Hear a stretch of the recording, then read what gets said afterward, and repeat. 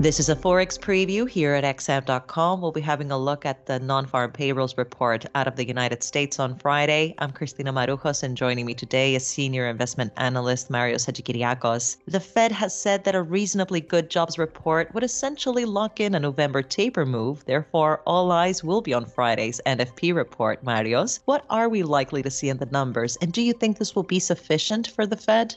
Hello, Christina. Well, we're expecting another pretty solid employment report. So non-farm payrolls are expected at 450,000. That would push the unemployment rate a little bit lower. And overall, it would be good enough for the Fed to begin the tapering process next month. Now, as far as the risks surrounding these forecasts, I think they're pretty balanced. So all of the labor market indicators we got during the month, they were pretty mixed. So employment growth accelerated in the ISM manufacturing survey, but it slowed down in the services survey. So similarly, in the market PMIs, they showed that job creation picked up, but it remained relatively subdued by historical standards. So there isn't any clear indication about any potential surprise, and I would expect the actual numbers to be pretty close to the forecasts.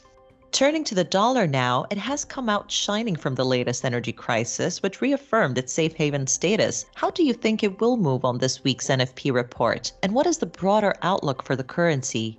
The market reaction this week, I don't think it's going to be huge. So if the actual numbers are more or less in line with the forecasts, what usually happens is that the dollar spikes in one direction, so 10 or 20 pips, but it usually gives most of that back almost immediately. So there's a lot of volatility, but no clear direction, and that's what I think will happen this week. For the dollar to assume a clear direction, we need a big surprise in the numbers, which doesn't look likely.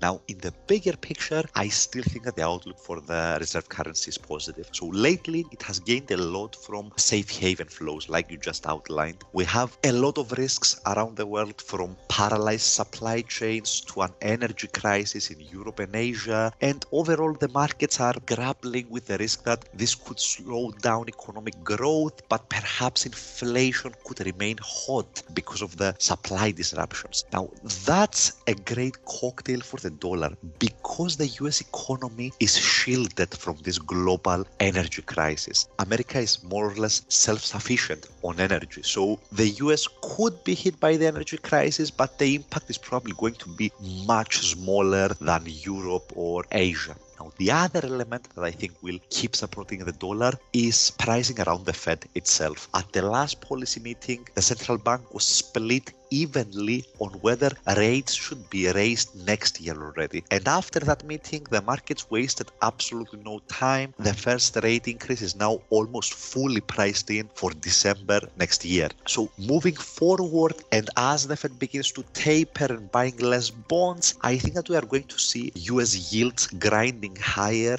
especially if inflation remains elevated during that period. And over time, that could support the dollar further against the low-yielding currencies like the euro and the yen. Marios, thank you for joining me today. This was a Forex Preview. Thank you for watching at XM.com.